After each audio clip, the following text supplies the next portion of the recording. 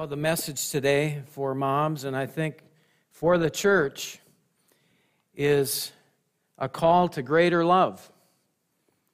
And I'm going to be in John 15, and we'll be looking at verses 9 to 27. Here's the outline today. Greater love is commanded, verses 9 to 12. And then Jesus explains this greater love, verses 12 to 15. And then, surprisingly, the bad news is greater love is hated.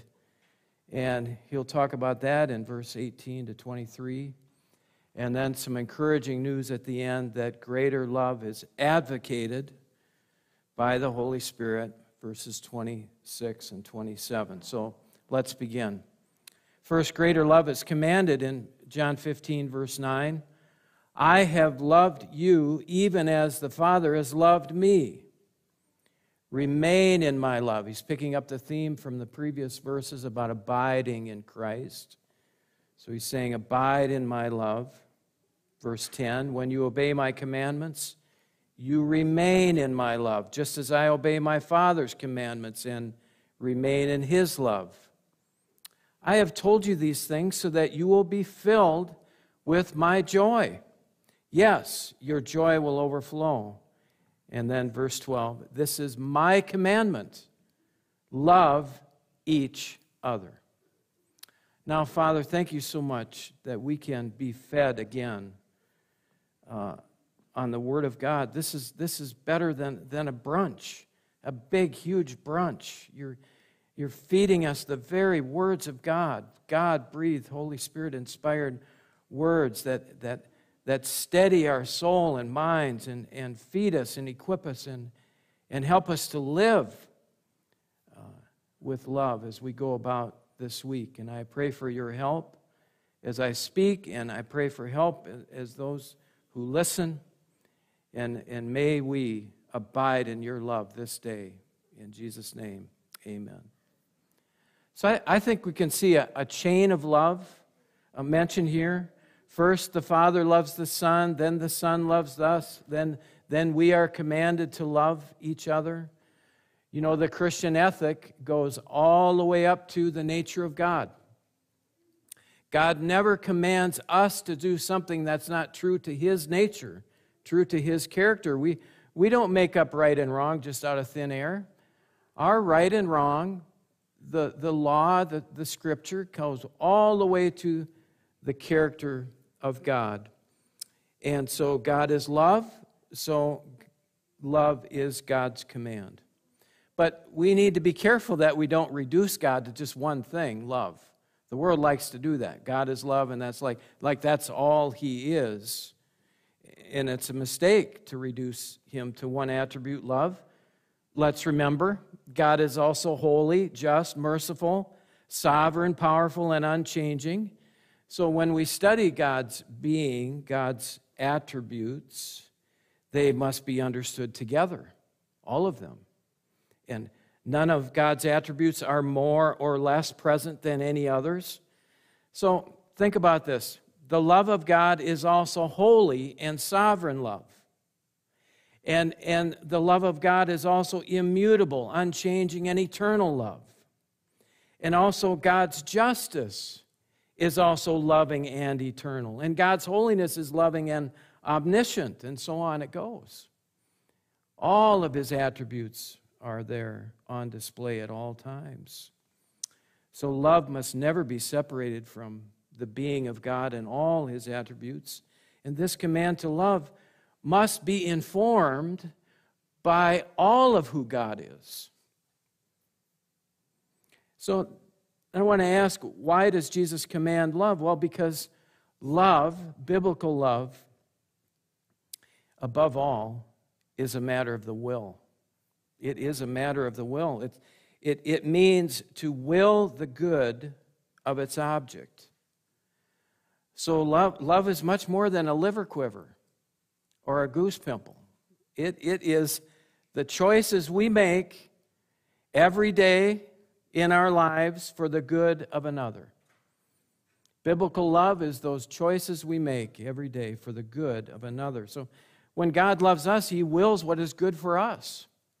And when we love others, we will and we act for their good. And that means we also have to understand what the word good means, because God is love and God is also good. C.S. Lewis wrote the book Mere Christianity, and he said this about love. Love in the Christian sense does not mean emotion. It is a state not of the feelings, but of the will. That state of the will, which we have naturally about ourselves, we must learn to have about other people. So the command is, love each other. It's not an option for the Christian. It is an absolute. But notice there's a great benefit for us obeying this command. When we abide in Christ, we're abiding in His commands. And look what else is abiding here, not just greater love. Verse 11 says, God sends us a greater joy. It all goes together.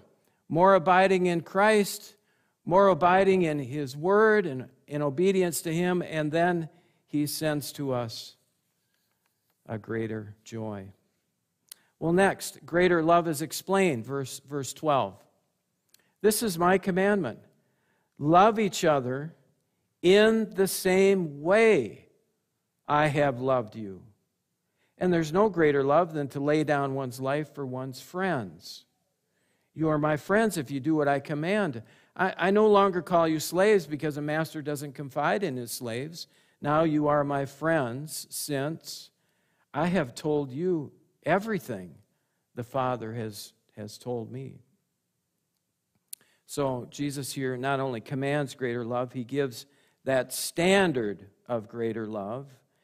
And here it is. We are to love each other the same way Jesus loves us. That's a high calling, isn't it? And the word for love here is agape. And agape love and phileo love, that's friendship love, those words are actually interchangeable many times. So agape love does also include the idea of friendship here. It's mentioned here in the text. But C.S. Lewis calls agape love divine gift love. Divine gift love. So he wrote about that in this book, Love is Always Right, by Josh McDowell. And here's what he says about divine gift love. Divine gift love, which is the love of God, in reality, the indwelling God of love that is working in us and through us to protect and provide for others. Only God's love can allow us to love anyone and everyone without strings. As C.S. Lewis said, to love what is not naturally lovable. That's divine gift love. That means love for lepers and criminals and enemies and morons and the sulky and the superior and the sneering. That's quite a list. It is to this level of love that Christ calls us when He says, love your enemies in Matthew 5, and love your neighbor as yourself in Matthew 22, and here, love each other as I have loved you in John 15, verse 12. That's the standard. Love each other the same way I have loved you. So Jesus loves us with a divine gift love. That is that in spite of love, that unconditional love, that sacrificial love. And we are to love without benefits in return. I heard Stephen Charnock say this. To love God only for His benefits is to love ourselves. To love God only for His benefits is really to love ourselves. And think about it, when you love someone else only for what they do for you, is that really love for them, or is that more love for you? So divine gift love is a love without benefits. Christ loved us sacrificially. What benefit did He receive from us by dying on the cross? He gave His life away for us. What did we do for Him? So that is the standard of love. And let's remember, God's love is impassible. That's another one of his attributes. That means God doesn't love us more on some days or less on other days. We can't understand that. Our feelings, our love, it comes and goes, doesn't it? Well, God's love doesn't come and go. It's steady. It's ongoing. It is changeless. And even when we've stopped pursuing God, He doesn't stop pursuing us in His relentless love. Kim Katola wrote a book called Cradle My Heart, Finding God's Love After Abortion. And Kim, maybe you know Kim, she was inducted in the Minnesota Broadcasting Hall of Fame. She worked for KS95 and WCCO and KTIS radio. She had a radio show for a while called Cradle My Heart Radio. Well, so in the book, she says she grew up in the church. She knew all about the love of God. She knew all about right and wrong. But something happened to her when she was a young adult.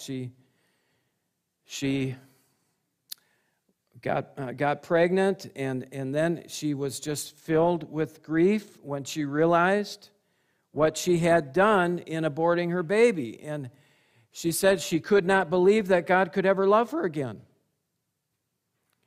And then she said, but when her love failed for her child, God's love did not fail for her or her child. She said, Christ's love in his death on the cross changed everything, even my thinking and my feelings about my child who is no more. The love of Jesus Christ touched my heart to believe and know that my child lives on, known by God, loved, and forever safe with Him. God's gracious act of mercy inspired me in a love I had never known before, as one forgiven, as one redeemed, despite what I had done. Jesus not only held a place for me, but He holds my child in heaven. His grace completely captivated my heart. Jesus has cradled the heart of my child in His arms forever, safe in heaven. How could I possibly return this debt of love? Isn't that marvelous? So healing. So I think the only way to explain, for us to comprehend God's greater love, is to keep reminding us of how great God is. If you want to know His greater love, you've got to know how great He is. And that means to know that God is self-existent. That means His love had no beginning. And to know that God is eternal, that means His love has no end. And God is infinite, that means His love has no limit. And God is holy, so His love for us is absolutely pure and transcendent. It's a love that's out of this world, which has come to us in Jesus Christ. Well, third, there's some bad news here in this section, and that is greater love is hated. Verse 18. If, Jesus says, the world hates you, that's believers, that's the disciples, remember that it hated me first. The world would love you as one of its own if you belong to it, but you're no longer part of the world. I chose you to come out of the world, so it hates you. Do you remember what I told you? A slave is not greater than the master. Since they persecuted me, naturally they'll persecute you. And if they had listened to me, they would listen to you. They will do all this to you because of me, for they have rejected the one who sent me. And they would not be guilty if I had not come and spoken to them, but now they have no excuse for their sin. Anyone who hates me also hates my Father. So, as I mentioned before, Jesus promised in John 15 that if we abide in Him, we will be fruitful. I like that part. I don't like this part. That if we abide in Jesus, we're also inviting the hatred of the world. I don't like that part. Well, why? Well, because the world hates God the Father and God the Son, and there's a chain of love coming down from God the Father to Christ to us, but there's also here a chain of hatred, isn't there? Hatred toward the Christian, which is really a hatred of Christ, which is ultimately, Jesus says, a hatred of God. Oh, Jesus says there's no excuse for this hatred. But he says, expect it. Even if you're abiding in Jesus and you're close to him and you're a fruitful believer, don't think the world won't hate you for that, for some reason. I wish it wasn't so. So I think, when I think of the world and all that's happening, oftentimes I think of 2 Timothy 3, where it gives us a depiction of what the world will be like in the last days. Let me read it for you. In the last days, there will be very difficult times. And here's the reason. For people will love only themselves and their money. They will be boastful and proud, scoffing at God, disobedient to their parents, and ungrateful. And they will consider nothing sacred. They will be unloving and forgiving. They will slander. That word in the Greek is diablos. So that right in the middle of this ugly list of things, you've got the devil's slander. They will slander others and have no self-control. They will be cruel and hate what is good. They will betray their friends, be reckless, be puffed up with pride, and love pleasure rather than God. Verse 5, they will act religious, but they will reject the power that could make them godly. Stay away from people like that. Does that not sound like the last days, like the days we're living in now? The part that troubles me is the acting religious. That really bugs me. That there's a kind of a, I'll say it this way, a kind of a self-righteous hatred that has a kind of religious fervor to it. That the world thinks is so good for the world, but it's horrible.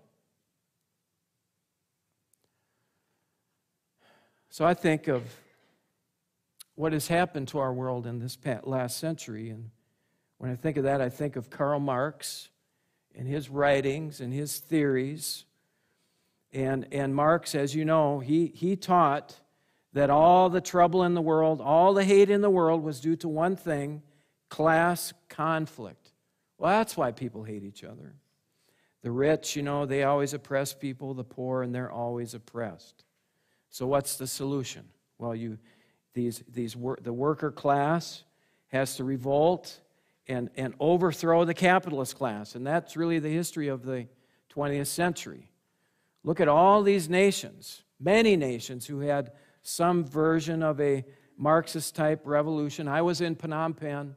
I was in the killing fields when Pol Pot and the Khmer Rouge ruined that nation, and I'll never forget it. I was forever changed in that visit when I saw what Marxism did to the people of Cambodia. And other nations too, Russia, China, on it goes. And what is the result? It doesn't solve anything. There's more hatred, more death, and more oppression. Some count 140, 180 million dead because of atheist Marxist government action. Well, you say that could never happen here in the U.S. And in a way, it couldn't happen here. At least it couldn't happen before, because there were too many middle-class people in the U.S. and too many people living the American dream at some level or another, so you can't really start a class war in America, right? But Marxism didn't give up. It went underground, and this is my opinion through the reading that I've done. There's a kind of a neo-Marxism now And it was cooked up in our universities. And we're just now beginning to learn about this new theory. It's called critical race theory. Maybe you've heard of it. And it's just, what is it? All of a sudden, here it is. Well, what is it? Well, my understanding is that it says the whole trouble with the world is not a class conflict, it's a race conflict. And so what the theory does is it gives a diagnostic tool to tell us who the oppressors are and who the oppressed are. And it's by identity. It's by your identity. So if you have a certain identity or certain skin color, you're judged an oppressor, period. End of story. Whether you know it or not, regardless of who you are or how you've lived your life. And that means the oppressed, whoever they are according to the theory, they have moral authority to press you back, to make things even. It's called equity. So as we're learning about this, we're trying to think, well, is this going to make things better? It seems to me this may be driving even more hate, even more lawless, more self-righteousness in the world. And I would think if this kind of thinking abides in our nation, it will lead to more death and more oppression. It will hurt our nation. Now, does Jesus have a theory for what has gone wrong in the world? Does Jesus have anything to say about why there's hatred in the world? I think he has a theory. And it's not going to be primarily economic. It's not going to be primarily racial or by identity. No, it's going to be theological. It's the hatred in the world is going to be driven by hatred for God. So I would call it, here in verse 19, we're seeing a kind of a critical world theory. Critical world theory. Look at what Jesus says here. The world would love you as one of its own if you belong to it. But you're no longer part of the world. I chose you to come out of the world, so it hates you. So what's the fundamental division? What's the theory Jesus gives for why there's hatred in the world? It's between those who belong to the world system and those who do not. That's the animosity that Jesus says will be in the world. It's spiritual, it's theological. And that world system is that system of lies, that narrative. Some say it's even demonically organized, that stands against three big ideas. The three big ideas are God, creation, and moral absolutes. That has to be knocked over. People see that as oppression. So that has to be knocked over. We don't want a world with God or the creation made by God or God-given moral absolutes. We want the world, we want reality to be the way we want it to be. So all of this, which is represented in the teachings of Christ and what the church preaches faithfully through the centuries, is seen now as oppression, and it must be overthrown. That's the division in the world. It's theological. It's a division over God's view of reality versus man's view of reality. That's my opinion. And I think Jesus predicted that here, that there would be animosity between his followers in the world. So it's because the world does not know God, does not want to know God, that in the end it rejects love, the greater love that they could enjoy. When I was in high school, I memorized 1 John chapter 4. One of the smartest things I did in all my high school years. Beloved, let us love one another, for love comes from God, and everyone who loves is born of God and knows God. The one who does not love does not know God, for God is love. So that's the great hostility in the world. And I would say this, the great inequity in the world is not about race or class or identity. It's about those who know God and those who don't know God. That is the great inequity in the world. And that's why I wanted to be part of the Alliance, because today I know there's 700 missionaries out all around the world sharing the love of Christ in places that don't even know the gospel, don't even know about Jesus. That's the inequity I care about most. That some know the love of God and some do not know the love of God. And that's the only cure to the world's hostility. Amen? And God help us to stay focused on the love of God in these confusing and divisive times. So can we end with some encouraging news here? Greater love is advocated. How is it advocated? Verse 26, Jesus says, "But I will send you the advocate, the Spirit of truth, and he will come to you from the Father, and he will testify all about me. And you must also testify about me because you have been with me from the beginning of my ministry." So Jesus promised he would send us help. And we need help, right? It's the advocate. Who's that? That's the Holy Spirit, the third person of the Trinity. Just as the Father is God, the Son is God, and the Holy Spirit is God. And the Father and the Son sent the Holy Spirit to every believer to fill the church, to help us love as we should. So the Spirit is our advocate for greater love of God and a greater testimony to others, even when others don't want to hear about it. Greater is he who is in you than he who is in the world. Isn't that a great promise? And as we get to this part of John, chapter 14, 15, and 16, every chapter Jesus talks about the advocate, the Holy Spirit who would come. And he's going to say, it's better that I leave because then the Spirit will be in you. The Spirit will be with you. And that word there is paraclete. And it means one called to the side of another to counsel or support the one who needs it. And it's translated in our Bibles as helper, comforter, counselor, intercessor, advocate. It means that the Holy Spirit is on the side of the Christian in one sense, and also inside the Christian in another sense. And so on the side means that the Spirit supports us, helps us, and comforts us, and inside the Holy Spirit dwells in us to make us grow more like Christ and keep us fruitful.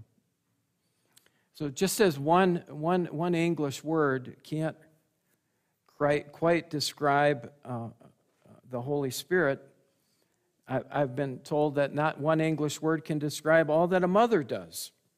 I heard a story that a teacher, a second grade teacher, was teaching the students one day about magnets. And all day long they did something with magnets here and there. And then the teacher gave a test. And the first question on the test was, who am I? My full name has 6 letters. It starts with M, and I pick up things.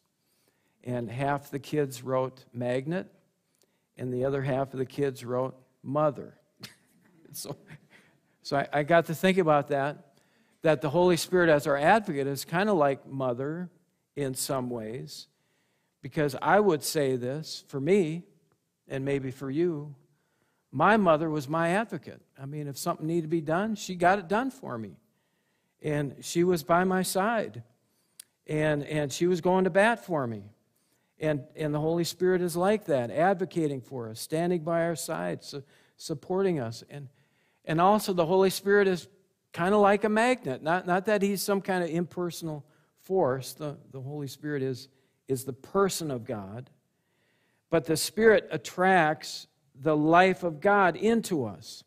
And there's that negative side of a magnet, kind of repels that sin and that selfishness away from us. What a helper we have. The Spirit of truth, our Paraclete. God on our side, God on the inside. Teaching, filling, guiding, giving us peace, love, and joy, and strength, and courage, and truth to live in this world as we should. So there's the message today. Here's the call of God today to a life of greater love. And Christ commanded it for his people, this call to greater love. He explained it, that there will be hostility associated with it, and that it is a sacrificial gift kind of love that we give, love without strings. And then he said, I'm sending you the advocate, the helper, to support you, encourage you, and fill you with this kind of love for others. Amen. Let's pray. Father, this would be too good to be true, that you would send your love to be at our side and to be in us by this helper we know as God the Holy Spirit. And I pray we would be filled with the Spirit, and we would know the presence of the Spirit with us and in us this week, giving us the kind of love and courage and truth that we need to live wisely and fruitfully in this world. And Lord, we've failed at love so many times. It might be our greatest failure, the ways that we fail in love.